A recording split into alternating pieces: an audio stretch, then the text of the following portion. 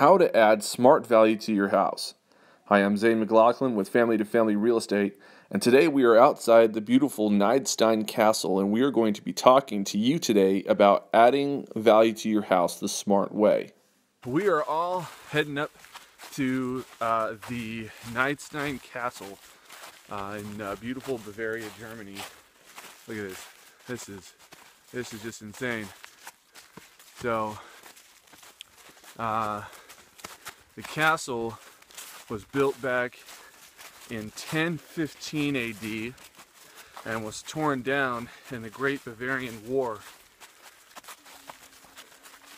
Then it was later rebuilt by King Ludwig later on, and it was passed down through different generations until Hollywood movie star Nicolas Cage bought it in 2006. So we're walking up. Most of the castle was in ruins, and Nicolas Cage was adamant about refurbishing the estate back to its former glory. He later fell into financial trouble and was forced to sell the castle to his German legal counselor. The estate became too costly, and Nicolas Cage wound up selling the castle for half of what he paid for it after he spent double the amount to fix it. The numbers for what the place sold for hasn't been released to the public, but it has been estimated in an $8 million loss. Nicolas Cage tried to restore the property back to its former glory, but found himself in a pickle when it came to the budget. It became too costly and he lost money because of it.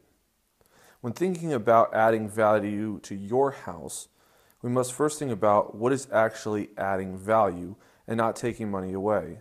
Perhaps adding expensive granite countertops isn't the necessary item in order to add value to your house. Remember, adding expensive features doesn't always mean that it's going to add market value to your house. One of the most important ways to add market value is to have a strong online posting. For more information about online postings, see our previous video, How to Market Your House Like the Pros. One of the most important ways to improve your market value is to improve curb appeal. The first impression someone has on a house is the look of the outside. Make sure there is tasteful landscaping in front, the leaves are raked, and the grass is mowed. Also, consider the paint colors of the walls inside and outside of the house. You may like hot pink or lime green, but chances are most buyers are not going to care too much for these colors. Choose neutral colors like egg wash white, light brown, or other similar colors.